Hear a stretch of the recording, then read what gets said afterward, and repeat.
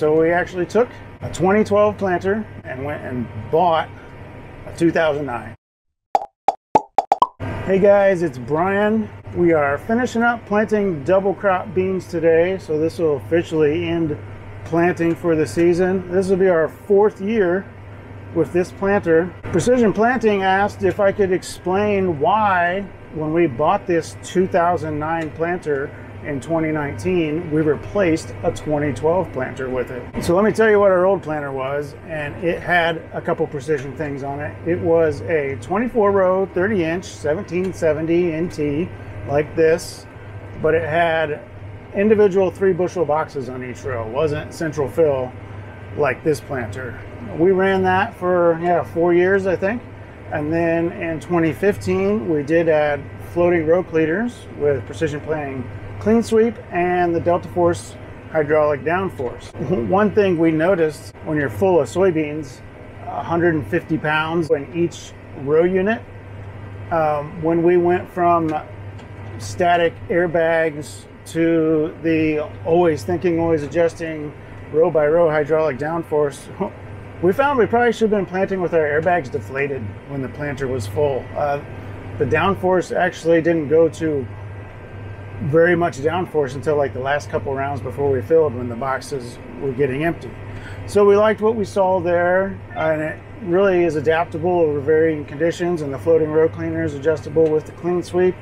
We had screw adjust row cleaners before that, and as we got into more and more no-till, and we're pretty well all no-till now, unless we put some field tile in, we do some tillage, no-till and cover crops, those screw adjusts became a pain to adjust. Now I just have this lever here in the cab that I adjust air pressure with, and I can put more down pressure on the row cleaners, I can float them, or I can even pick them all the way up off the ground if I want to. The Delta Force and the Clean Sweep with the floating row cleaners, we wanted to transfer that over, keep it on another planter. But we also wanted to get central fill. Started looking at new planters. Went to our regular dealer where we get all our tractors and implements. Priced out a new one, OEM, with hydraulic downforce. And we also wanted electric seed meters and central fill. We didn't have the electric meters before. We had hydraulic drive with 2 row shutoffs. So the electric meters would give us every row shut off. And you know, the hydraulic downforce, it's like we have 24 individual little planters now. So we went and looked at our dealer. We went brand new central fill, electric meters, adjustable row cleaners, and the hydraulic downforce. All those things. About $350,000 at the time. Remember, this is winter of 2018 into early 2019. So it's before supply chain, all this fun stuff we're dealing with now. So looked at that, then also went to one precision dealer and priced out building a Harvest International bar. So ground up from new, custom just the way we like it, all those same specs. And that was also going to be pushing $350,000. Still 24 row, 30 inch, 60 foot. So then we looked at, we found a couple hours away, Schlipp Precision. They're also a precision planting dealer.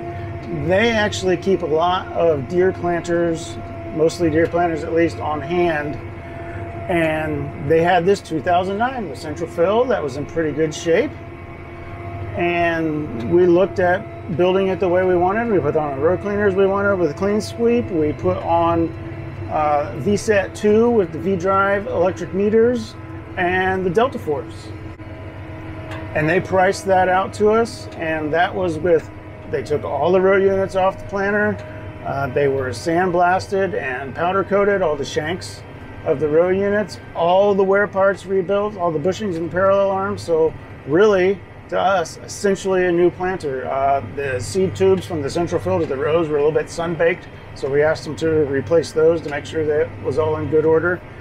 So we did all that, and I just looked at my invoice to make sure I was right. Did all that, and it was just under $180,000. It was like $178,000. And to fully rebuild a 10-year-old planter and upgrade it with all those precision parts.